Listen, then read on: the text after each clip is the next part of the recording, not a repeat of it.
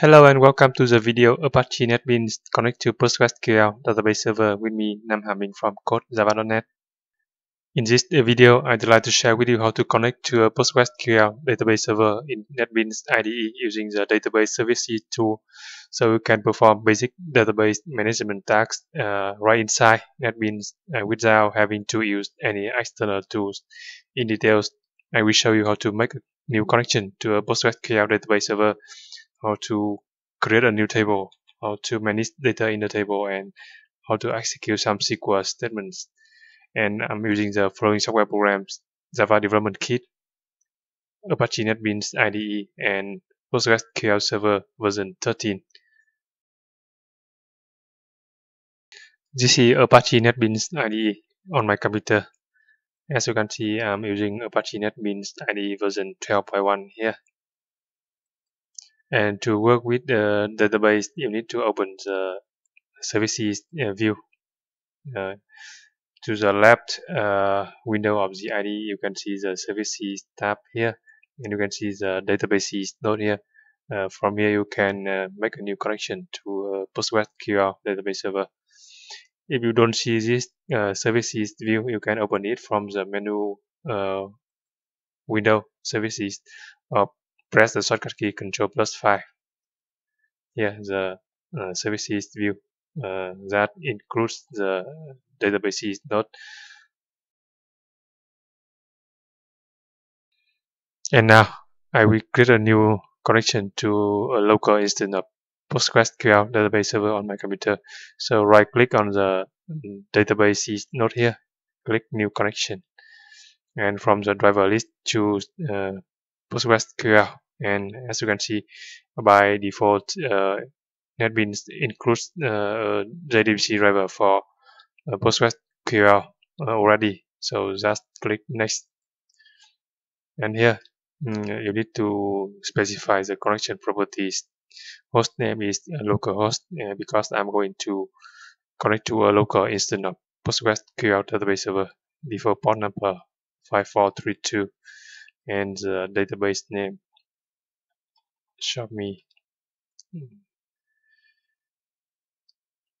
and username Postgres, and password. Click here, check here to remember password, and click the test connection button here. And you can see connection success. That means NetBeans has successfully connected to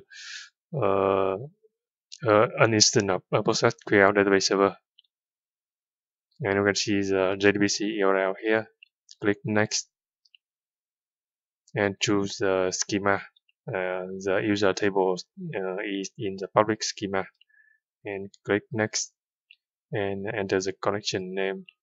For example, show me database on local PostgreSQL.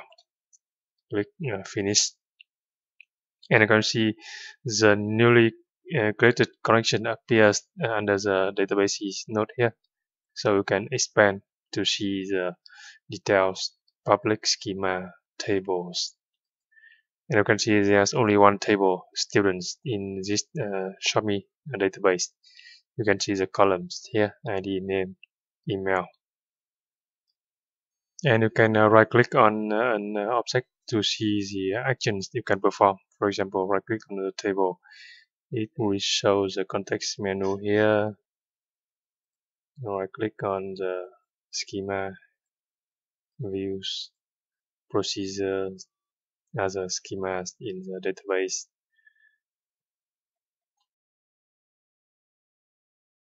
Now I will create a new table. So right click on the tables node here, create table, and you can enter the table name and add some columns. Products, add column. The first column, name, ID, type, integer 4, primary key, unique. Okay. And the second column is name, with data type is varchar,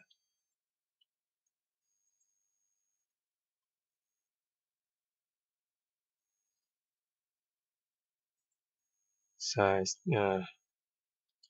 50, not no. Okay, and the third column is price. Data type is decimal, not no. Click OK, and click OK to create the table. And you can see the new table products got created here. You can see the columns ID, name, and price. So NetBeans allows us to create a new table, but it doesn't allow us to modify the structure of the table. We can add a new column to the table here, but we cannot modify the whole table. To view data in the table, you can right click on the table and click view data.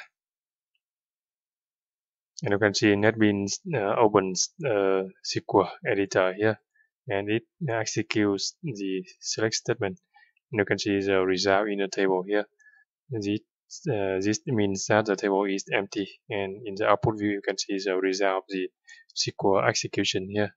No errors occurred. And you can right click on another table to view data. And in this students table, you can see there are 3 rows in this table here. Now I want to insert some new rows into the products table. So we can click the plus button here to insert a new record here. ID 1, name is iPhone 10, price 1, 2, 3, 4. And to add another row, you click the add row button here. So we input data for another 2 products. ID 2 is Amazon Echo, price 79. And the third product, ID 3, with name is Google Pixel 5, price is 567. Okay, and to insert these rows, you click OK. And you can see the result of the SQL execution here. Now refresh the table and you can see the data has been actually deposited into the database. And I want to edit update data on the table students. Yeah, I want to update the student name here.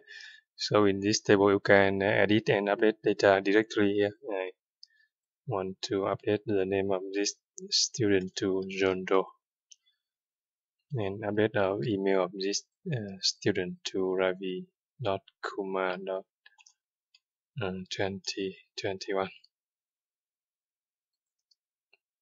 And you can see NetBeans marks the change values in green. And then you can click this commit records button here to commit the changes to the database.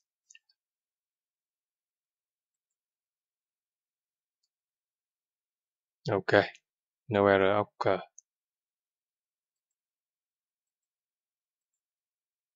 And to delete a row, you can right click. Here I want to delete the user, the student John Doe. Right click, delete selected record here. Yes.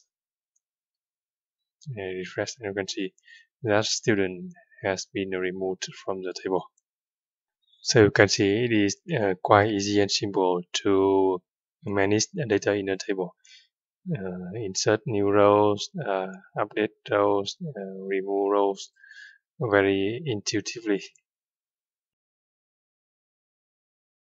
And to write, edit, and execute SQL statements, you can use the SQL editor, which is opened when you view data in a table here. Now I want to write my own SQL statement. Update students set email equal navi.kuma.2020@gmail.at where id equal 1. And to execute this SQL statement, you select the whole statement and click the execute button here. Run SQL or right click run selection, and you can see the result here. Execution finished, no errors occur. And you can execute the select statement here to see the result. And you can see the email of the student Ravi Kumar has been updated. So you can see it is also very simple and easy to write, edit, and execute SQL statements right inside NetBeans IDE. And when done working with the database, you can disconnect by right-click on the connection name and disconnect here. And you see NetBeans has disconnected from the PostgreSQL Database Server. You can right-click on the connection name properties. You can see the properties. You can also modify the properties as you wish to. And to connect again, right-click on the connection, connect.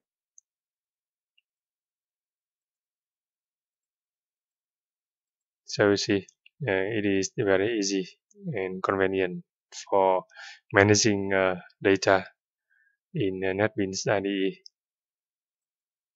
Disconnect. So that you have learned how to connect and manage PostgreSQL database right inside Apache NetBeans IDE. I hope you will find this video helpful. Please subscribe to my channel, like, comment, and share this video. Thank you.